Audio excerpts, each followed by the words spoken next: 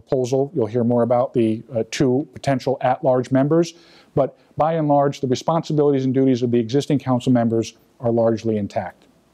And Mike will give us a discussion on the proposed amendments and revisions. Thank you, Vince. Sorry about that. Thank you for coming out tonight. This is one of our earlier presentations, and we were very excited to put this presentation together and figure out what we wanted to talk to you about. In reality, it's everything we've done. In making a slide, it looked like this. We realized this would not work. I was getting flying from all of your eyes. So instead, we tried to boil it down into a couple buckets that we thought best summarize what we've done and the things that we think you would find important. The first of them was addressing something that was brought up a little bit last year, which was increasing professionalism across City Hall. So we've added that deputies all need to have experience and/or educational requirements that fit the job that they're going to be doing and the role they're going to serve. We've also increased autonomy for HR and IT. These are roles that, under the current charter, fall under a council member. HR falls under the mayor, IT falls under finance. The role they serve, though, is citywide, and they have access to information that touches everyone in City Hall. We wanted to remove any idea that a council member might exert undue influence. Really, these people should be answerable to council. We've made it that way now. They are truly answered to council. We've also realigned certain functions to match responsibilities. So this included moving recreation to DPW, which the commission thought made sense given Rec's reliance on DPW for their facilities and fields. We've also moved risk and safety to legal. So risk and safety comes out of the council department, actually wasn't in the prior existing charter. By moving it to legal, it better puts the groups together that really have risk and safety really is a legal role. We've also removed unilateral appointments. There are, the role that commissions and boards and certain employees play is citywide. They have a massive role in how this city performs today and will in the future. For that reason, we've made it now that the appointing official still has to appoint that person, but that now requires the advice and consent from the entire city council. This way, everyone will have a say in an individual that will be impacting the entire city. We've increased flexibility of city operations. An example of this is focusing more on functions rather than specific employees. City demands and resources change over time. And the more that we're pigeonholed into doing a specific thing, it was a burden to the city. We wanted to be more flexible to change as times change. And one last one is improving consistency and readability of the charter. You're all here, so I'm sure you've all read the charter. It is a dense document. It is a document that at times is confusing. The 2001 group did a fantastic job. There are things that, in retrospect, may be better suited in separate sections, like the budget. The budget doesn't need to be exactly in the finance department commissioner. It is now a separate section. We've made sure all the commissioners have a similar template. So when you're looking at one commission, you know where to look for what they do, what are their responsibilities, what are their duties. Another revision we've added is expansion. So we have proposed expanding the city council from 5 to 7 members. These 2 new members would be council members at large with equal legislative power, but no departmental duty. Let me stress, equal legislative power. The vote that this person would have on the budget, on laws, on city policies, would be the same as existing council members. This was brought forward to address the concern of some residents that they would hardly desire to run for office, but having that dual responsibility of being a legislator and a department head was just too much for the life that they lead. So this question is a separate slide and will be a separate question on the ballot.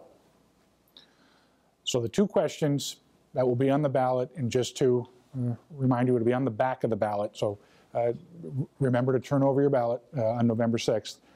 But the first question is, shall the Saratoga Springs City Charter be amended as proposed by the 2018 Charter Review Commission? The second question is, shall the Saratoga Springs City Charter be further amended to provide for 2 additional city council members whose authority shall be legislative only? This is broken down into 2 questions for 2 reasons. One of them is because state law requires it. The other is because the commission desired it. It allows the public to make a determination and whether or not they want to enlarge city council to include 2 members at large.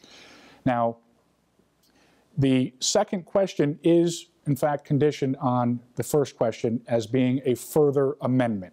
So we'll go through the scenarios a little bit later, but in order for the council to be enlarged to 7 members, both questions have to pass by the number of votes. So recently, we as a commission put together our financial analysis. And the purpose of this analysis is to show what the impact would be of adopting the new charter. So should question 1, which, as we discussed, is everything, all the amendments except for expansion, should that be approved? The expected financial impact is $0. What has changed through question number 1 is city processes, city structure.